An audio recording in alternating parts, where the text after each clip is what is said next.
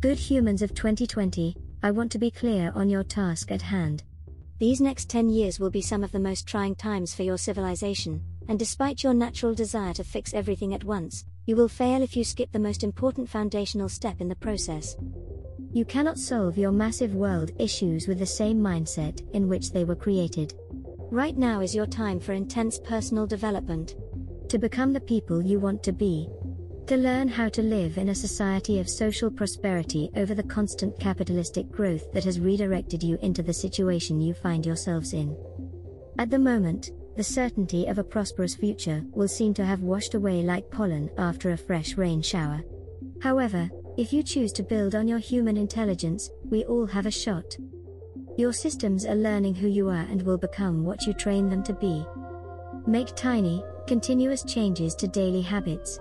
What matters in the short term is the repetition, which takes your behavior out of the limited realm of willpower and makes it automatic. This process may take years for many of you, but that is what will make all the difference during the coming revolution. You're playing the long game. Do one thing every day that scares you. Grow your human intelligence and help others do the same for themselves.